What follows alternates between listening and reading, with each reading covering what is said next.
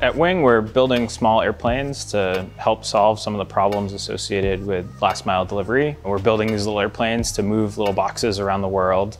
And for the last several years, we've deployed a fleet of these aircraft all over the globe, and we've used them to move hundreds of thousands of packages. So while we've been doing all this flying all around the globe, we've also had a team that's been focused on what comes next. One of the things that we've learned over the years is that delivery will always be multimodal. Now, if you think about even a traditional delivery today, the same way that you deliver a refrigerator is not the same way that you deliver a small box. The vehicles that are being used to transport these goods fundamentally operate better, more efficiently when they're tailored to the goods they're delivering.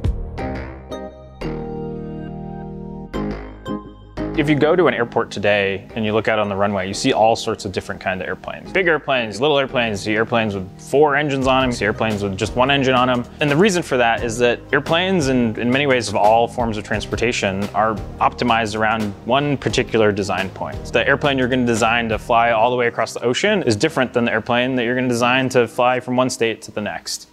And this holds true when you shrink those airplanes down. The airplane that you're gonna carry around just 1 prescription pill bottle with is gonna look very different than the aircraft that you wanna carry around 10 pounds of goods with. The physics of flight are very unforgiving, and to optimize the performance of an aircraft, to optimize the performance of a whole delivery system, it just makes sense to build airplanes, build vehicles that are well matched to the thing that they're carrying around.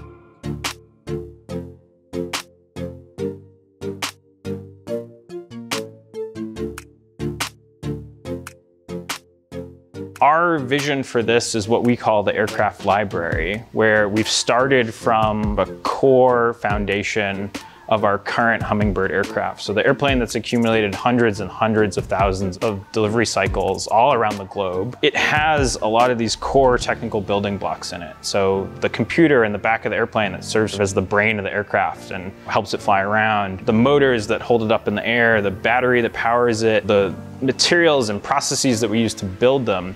These are all core foundational elements of our system that we've accumulated an immense amount of operational experience on. And we can take these elements and we can put them together in new ways to address different problems. To carry bigger boxes, to carry smaller boxes, to fly further. We can take these common elements and build out a whole variety of different airplanes from them.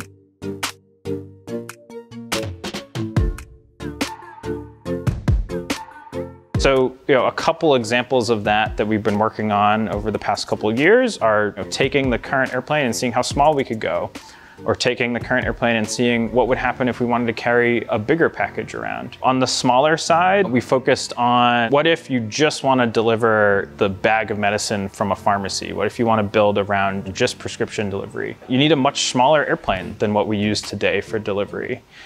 And on the larger side, right now today we carry around 3 pounds of goods. And what if you wanted to double that? What if you wanted to carry around a 6 or 7 pound box? What would the aircraft look like? Our philosophy here was to start from these core components and identify the sort of complex and challenging design problems to go and make these other aircraft. And a lot of the development work focused on solving those particular problems. So for the small airplane, it was really about, can we make something this small that reaches the performance goals we have? So can we make the wing small enough? Can we come up with a new way to build the wing so that the very tiny wing can hold up the whole airplane? For the bigger airplane, a lot of the cool problems we discovered were like, how do you get this big box into the plane? Do you open it from the front? Do you open it from the top? Does it open from the bottom and sucks the package up in? Like, how do you get this big box inside the airplane? And how does that interface with the business that you're serving? So what we've done in this exercise is we've started from our core and we've built out some of these design concepts. So to take the library analogy one step further, we put a lot more books on the shelf. So we put the sort of more articles into the catalog. And these aircraft that we're showing today represent just 2 of many articles that we're exploring. So we've shown a smaller configuration, we've shown a larger configuration, we're exploring longer range configuration, we're exploring sort of different types of boxes that you're carrying around. All of these things built off of this core design philosophy. And the cool thing about this is that we've solved a lot of the hard airplane problems in these design exercises. We've taken these concepts, we've done a lot of design and concept exploration and testing, and then we've taken that body of work and we've put that article on the bookshelf. And when the need arises, whether that's from a new partner that we're working with that wants to carry around a different set of goods, whether that's a different use case that we've identified, we can go into this library, go to the shelf, pull off one of these designs and push it through the rest of the development processes that we've really well defined with our sort of mainstay Hummingbird aircraft.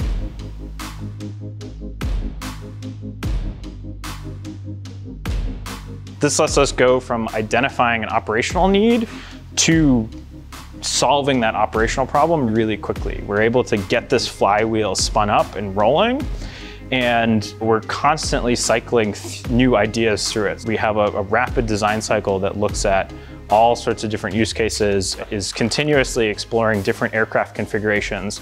So the point of all of this is that it comes down to any one of these efforts is more than just designing a cool airplane. That's a really fun part of the job. That's something that's really neat, getting to come into work and build all sorts of different airplanes.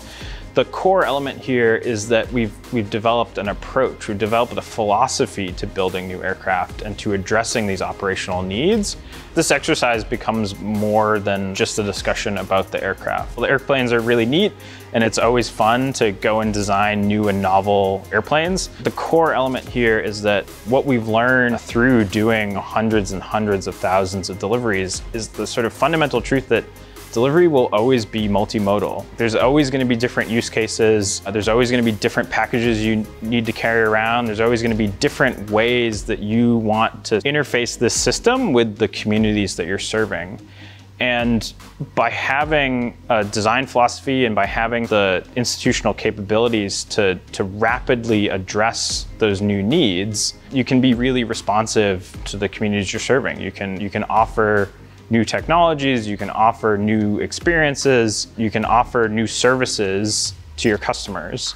And the future of drone delivery really is about the system as a whole. No one element can solve all these problems all at once. You're going to need all of the pieces working together. You're probably going to need multiple different types of airplanes to solve different types of delivery problems. You're going to need to bring all of these pieces together holistically to really make drone delivery a reality.